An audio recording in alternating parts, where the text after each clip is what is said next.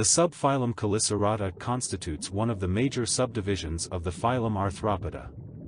They have segmented bodies with jointed limbs, all covered in a cuticle made of chitin and proteins. The chelicerate body plan consists of two tagmata, the prosoma and the opistosoma, except that mites have lost a visible division between these sections. The chelicerae, which give the group its name, are the only appendages that appear before the mouth. In most subgroups, they are modest pincers used to feed. The Chelicerata originated as marine animals in the Middle Cambrian period. The first confirmed chelicerate fossils, belonging to Sancticaris, date from 500 million years ago. It had forward-facing eyes and 5 pairs of grasping appendages on the underside of its head, adaptations that suggest it was an active predator convergently similar to anomalocaridids. It probably swam around grabbing onto whatever small prey items it could catch, trapping them in its limb basket while it ate them.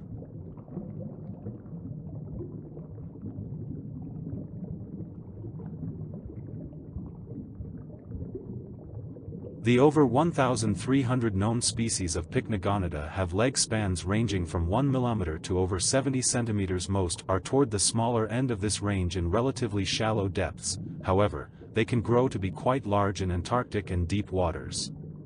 Paleoicipes had several characters unusual for a pycnogonid, such as swimming legs with alternating size, and most significantly, a long, segmented abdomen, which were highly reduced in modern counterparts.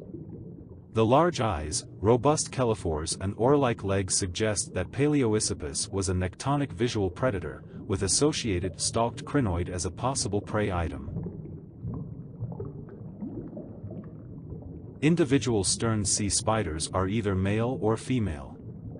Eggs are released from gonopores on the female's legs and fertilized externally by the male who is standing on or under the female. The male then collects the eggs and presses them against his ovigerous legs where they adhere, forming a large white mass which he carries around. The eggs later hatch into protonymph larvae which can swim. These molt several times, passing through further nymphal stages before developing the proboscis and feeding method of the adult. Instead of spinning a delicate web of silk to trap prey like land spider, a giant sea spider uses an elongate, tube-like proboscis to slurp up its prey. Attached to their heads are a pair of feeding appendages called chelophores, each of which has a pincer on the end. They use these pincers to grab onto prey, such as sponges, which they feed on using a proboscis contained within the middle structure. Also attached to the head section is a pair of limbs used to carry eggs called ovagers. We'll talk more about their breeding habits, but both males and females have these egg-carrying limbs. Unfortunately, little is known about the reproductive cycle of the giant sea spider, as more research is needed. However, as the most common form is the free-swimming planktonic form.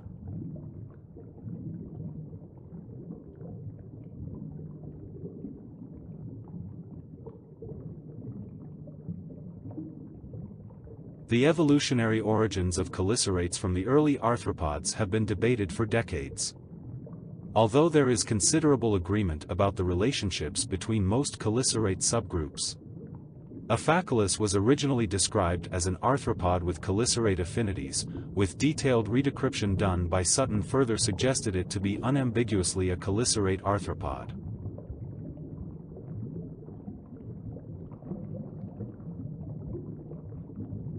There are large gaps in the chelicerates' fossil record because, like all arthropods, their exoskeletons are organic and hence their fossils are rare except in a few Lagerstätten where conditions were exceptionally suited to preserving fairly soft tissues.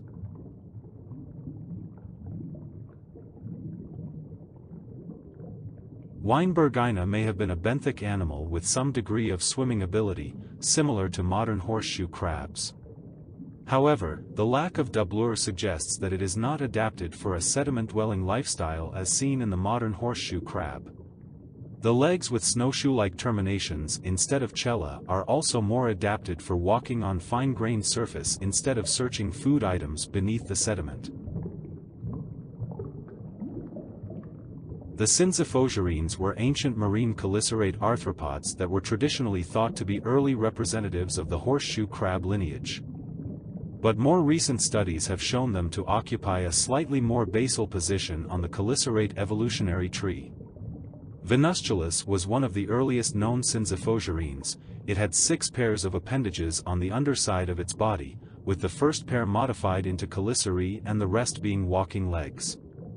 It also appears to have been blind, lacking any evidence of eyes despite its fossils being fairly well preserved, suggesting it lived in conditions where vision wasn't much use, such as dark murky water or burrowing around in seafloor sediment.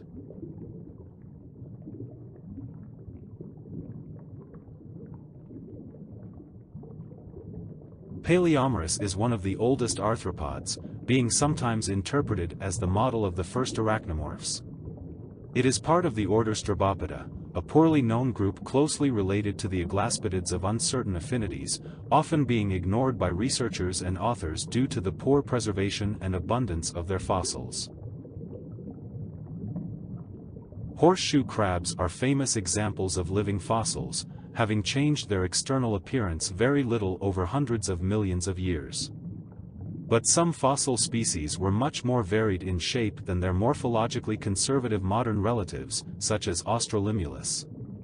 Living in freshwater environments in what is now Australia, it had incredibly long spines on each side of its head.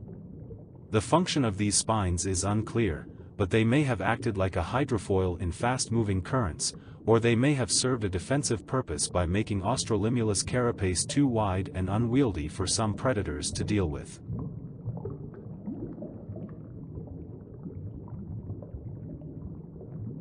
Horseshoe crabs play a crucial role in their ecosystems by turning over sediment at the bottom of the ocean, which helps to oxygenate the sediment and create a healthier environment for other marine life. Their blood is blue due to the presence of copper instead of iron-based hemoglobin, and it contains amoebocytes that help to detect bacterial endotoxins. This unique feature has made horseshoe crab blood extremely valuable in the biomedical industry for the detection of bacterial contamination in vaccines and medical equipment. Atlantic horseshoe crabs travel long distances during their annual breeding migrations, often returning to the same beaches where they were hatched. They play a major role in the local ecosystems, with their eggs providing an important food source for shorebirds, and the juveniles and adults being eaten by sea turtles.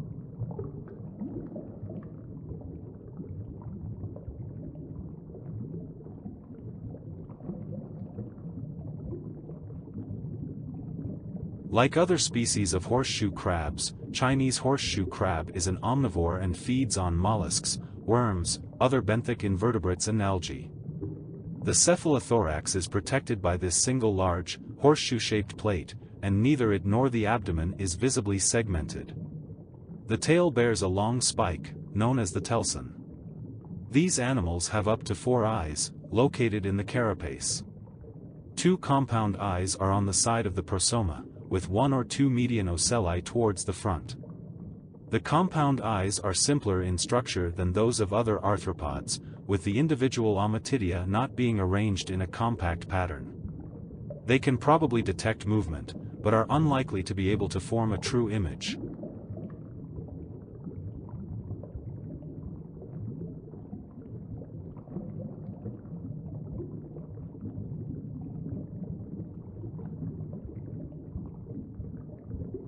Brachyopterus is distinguished by its small size, compound eyes with axes converging anteriorly on a subtrapezoid to subpentagonal prosoma. All of its legs are walking legs. The first 3 pairs are short with spines, except when modified into clasping organs. The last 2 pairs are moderately long, keeled and tapering in width to terminal claws. The last leg falls short of the penultimate abdominal segment. The abdomen is narrow and ends in a short styliform telson.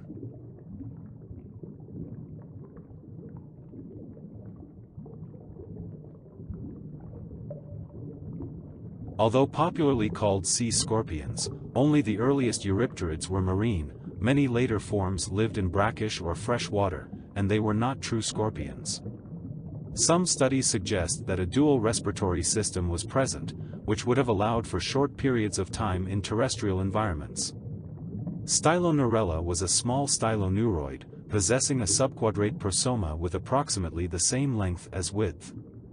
The midsection was slightly constricted and the eyes were parallel and anteriorly located in the anterior half of the carapace.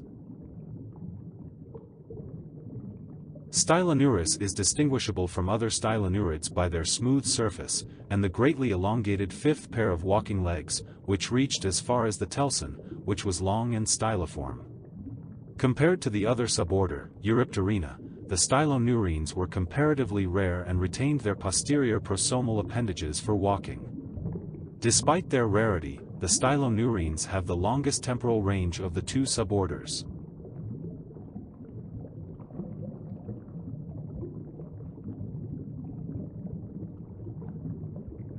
Hibbertopterus were sweep feeders, having modified spines on their forward-facing prosomal appendages that allowed them to rake through the substrate of their living environments. Though sweep feeding was used as a strategy by many genera within the Stylonuroidea, it was most developed within the Hibbertopterids, which possessed blades on the second, third and fourth pair of appendages.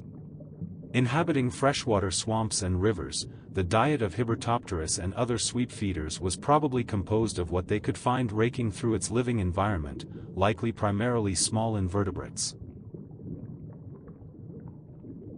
The generic name Megarachne means great spider, because the fossil was misidentified as a large prehistoric spider. With a body length of 50 centimeters, it was a medium-sized Eurypterid. If the original identification as a spider had been correct, it would have been the largest known spider to have ever lived. The strata in which Megarachne has been found indicates that it dwelled in freshwater and not in marine environments. Despite only 2 specimens having been recovered, it represents the most complete Eurypterid discovered in Carboniferous deposits in South America so far.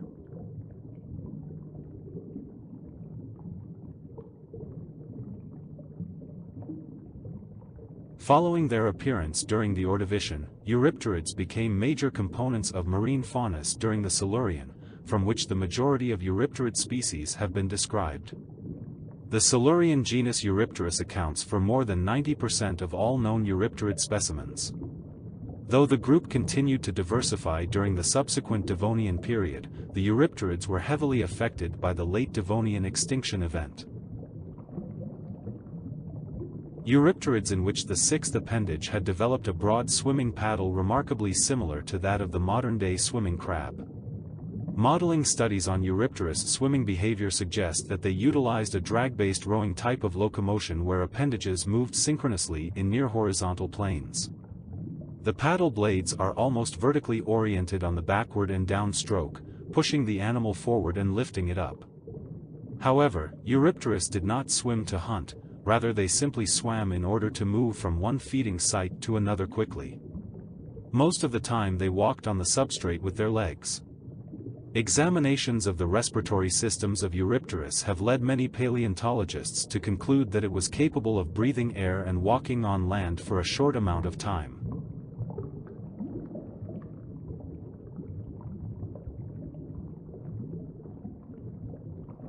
Atylophthalmus inhabited a variety of aquatic environments, including freshwater and marine habitats, and some species were even adapted to survive in brackish water. Although they were primarily aquatic, some evidence suggests that they could venture onto land for short periods, likely in search of food or to lay eggs. They were formidable predators, using their large, spiny appendages to capture and subdue prey, which likely included various small fish, other arthropods, and early vertebrates.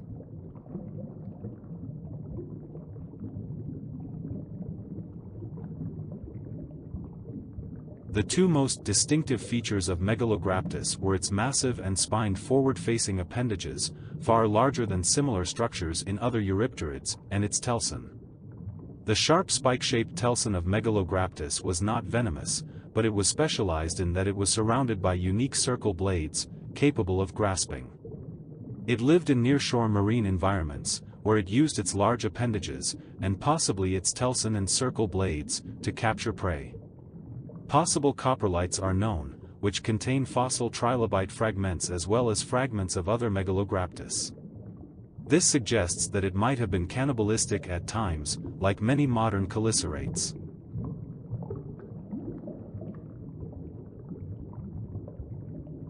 As the opisthosoma of Carsinosoma wasn't as streamlined as that of more active Eurypterids, and on account of its unique telson morphology, it is believed that it was not a very active swimmer.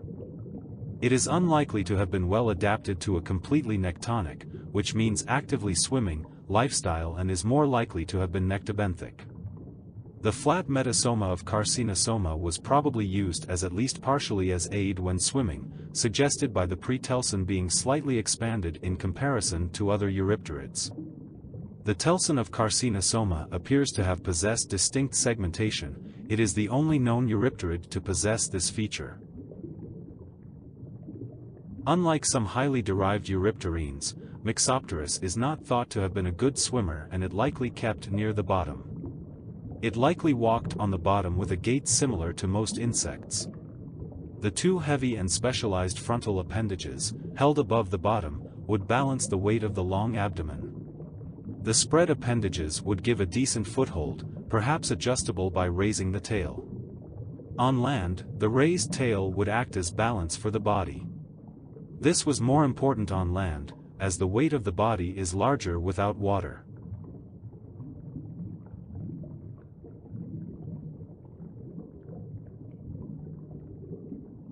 Hugmaleria is the most basal known member of the Pterygotioidea. It was a small-sized Eurypterid, with the largest specimen measuring 20 cm. The telson, which was lanceolate and styliform, is distinctly a Eurypterus-like feature. The marginal compound eyes, the relatively large chelae, and the chordate metastoma show a great resemblance to Pterygotus. Pterygotus remains have been recovered from the world over, suggesting that it was a highly successful predator. It had 4 compound eyes with 2 smaller ones on top of the head and 2 larger ones at the front. This would have given Pterygotus exceptionally good vision for its time, with a potentially good degree of depth perception, as can be seen in jumping spiders today. It could use its paddle-like appendages for swimming, but could also move its tail for propulsion, perhaps to provide an extra burst of speed when attacking prey.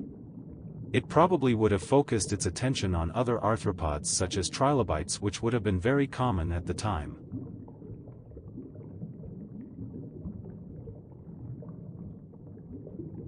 The pterygotid Eurypterids include many of the large known Eurypterids. Several factors have been suggested that might have contributed to the unprecedented large size of Euchelopterus, its relatives, and other large Paleozoic invertebrates, such as predation, courtship behavior, competition, and environmental resources.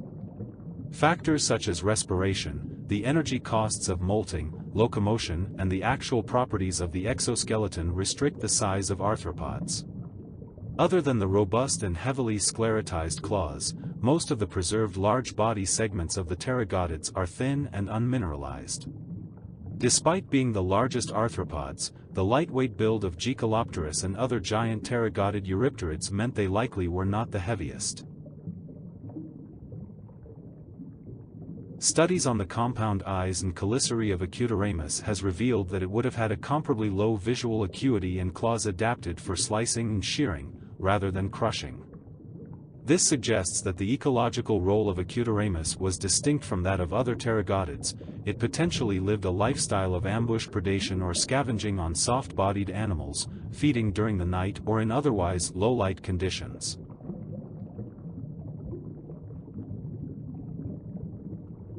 No Eurypterids are known from fossil beds higher than the Permian. This indicates that the last Eurypterids died either in the catastrophic extinction event at its end or at some point shortly before it. This extinction event, the Permian, Triassic extinction event, is the most devastating mass extinction recorded, and rendered many other successful Paleozoic groups, such as the trilobites, extinct.